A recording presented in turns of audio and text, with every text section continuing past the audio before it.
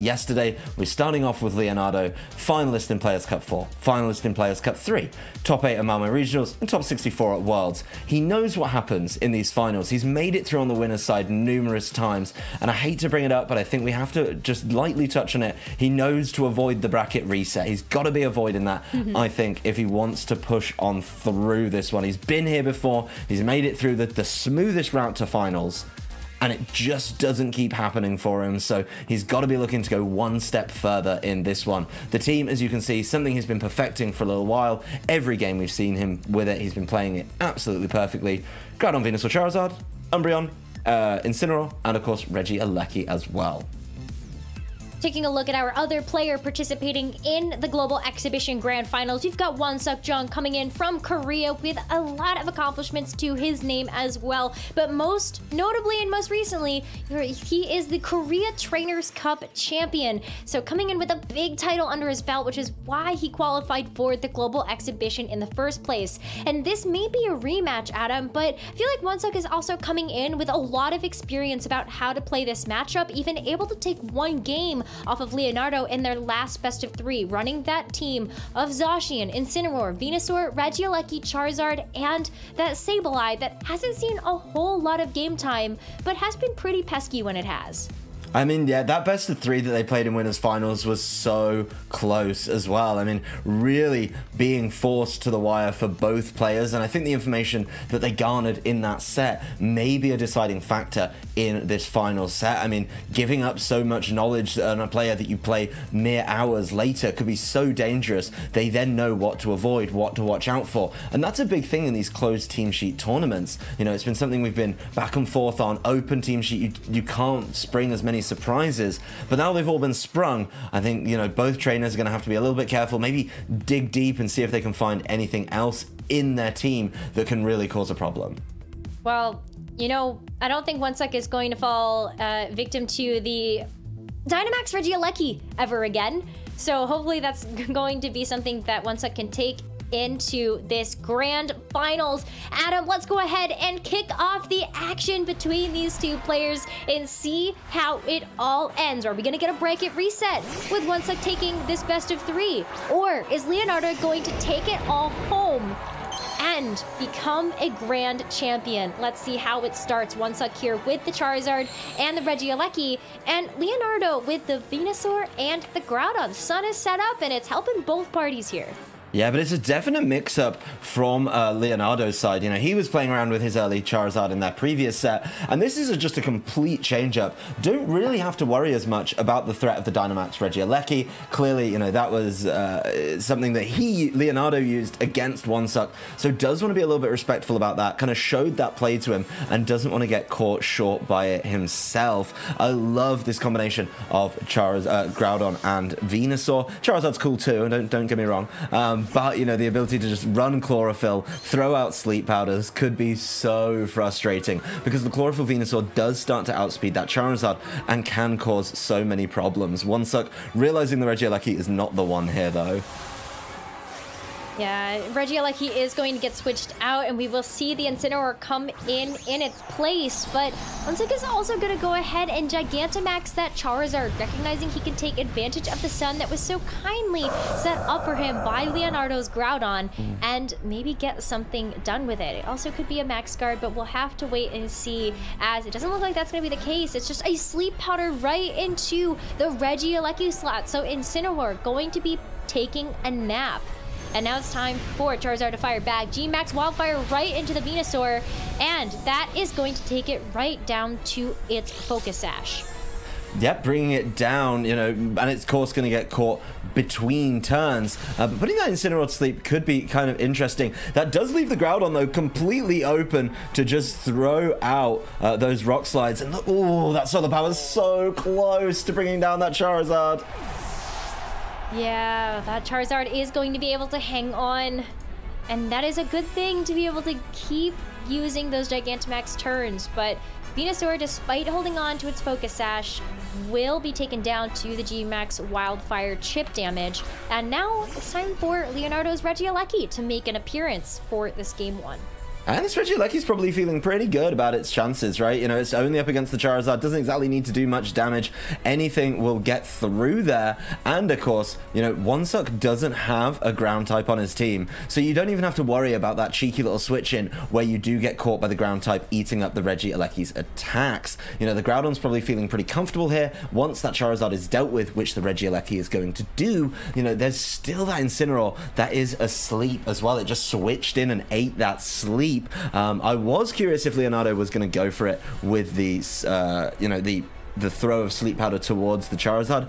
Opted against that one. But yeah, this Charizard is just being given up. Once again, the player with the Gigantamax Charizard only gets one turn of value out of it, and it's looking a little bit weak, as that is easily plucked down by this Regieleki. Yeah, now Groudon can just go for a very free Sword Stance here. And that's really unfortunate. Wonseok was really hoping that maybe Incineroar would be able to stick around in order to get a nice fake out, and it's not going to be able to do that. G-Max Wildfire damage is going to take out a chunk from the Regieleki and the Groudon, but yeah, Wonseok is out of Gigantamax right now, and Leonardo has still yet to get going. Yeah, he's not used his yet, and this Venusaur being forced in, I mean, who knows what Leonardo has in the back, and that's going to be a bit of a question mark, I think, for Wonseok to try and make his way through. You know, the Regieleki over on Leonardo's side, kind of just free to throw out some attacks, get some damage down right now. The Groudon probably feeling pretty good about its chances. Maybe wants to pick up that Incineroar while it's asleep and just force Wonseok down to his last two. But Leonardo holding on to a Gigantamax or Dynamax availability, probably feeling pretty good about that. And the one thing that Leonardo could potentially do here is just try and slow down this Venusaur, take away the benefits of that chlorophyll and make sure that it can be caught out. That's exactly what he's going to try and do with these electro webs. Not the most amount of damage, but most importantly, controlling that speed. Yeah, speed so important, especially when you share multiple Pokemon between these two teams. But Incineroar just still asleep on the field. Leonardo, though, doing a great job of just weaving in as much control as he can.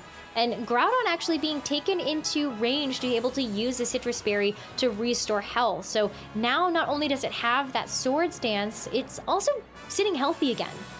Yeah, it's doing pretty well. I mean, it's in a good position to just try and start tidying up this following turn. Confirmation on the last Pokemon on Leonardo's team being that Charizard. I imagine that's got to be the candidate for the Gigantamax in this one. All it needs to do is swerve the Regieleki over on Wonseok's side of the field, and that Regieleki, you know, can't really switch in freely if there's going to be continual use of the Electro Web as well, because then it will just get outsped and dealt with. So Leonardo kind of keeping the pressure on with these Electro Webs, making sure it's the fastest thing on the field. And this switch in into the Charizard, you know, saw that the Venusaur went after the Groudon in the last turn, saying, you know what, I can take that attack as a Charizard. I'm flying fire type. I do not care about the damage you're trying to put down. So feeling really good there. It is going to be the Frenzy Plant, but it's just not looking like it's enough. That Charizard taking that really, really well. Yeah, and that's the perfect switch in for something like a Frenzy Plant, because now not only is that Charizard going to be sitting there also not taking that G-Max Wildfire residual, Venusaur in the face of a Charizard has to recharge after using that Frenzy Plant. Yeah, that Venusaur is doomed on this turn, to put it politely. There's, you know, maybe if you got the knockout on Groudon, that would have been worth it. Even then, though, you still would have been facing down the Charizard on that turn. So kind of a bold move, I think, from Wonseok, thinking maybe once I get rid of the Groudon, I can then run through the rest of the game with my Regieleki. That potentially would be the kind of long-term game plan for him there. But overall, I think, you know, that switch just using the same move twice into the Protect and then into the switch, a little bit telegraphed from Leonardo, and you know, a little bit curious about, from Wonseok, and Leonardo just reading into that. Wonseok just throwing in the towel there after that well, not failed, but low damage, low impact Frenzy Plant. Knew the Venusaur was going down that turn, knew the Incineroar was in danger, had been asleep for a long time. Threw that one in and gave the first game over to Leonardo, no questions asked. I think at that point too, you know, Leonardo and Wonseok have already played each other. They know quite a bit about each other's teams in this closed team sheet format, that it's better to just preserve as much information as possible, not give up your entire game plan for that game number 1. But that does mean, Adam, is that Leonardo is now 1 game win away from becoming our global exhibition champion. And Wonseok has to make a pretty big comeback if he wants to be able to bring us into that bracket reset.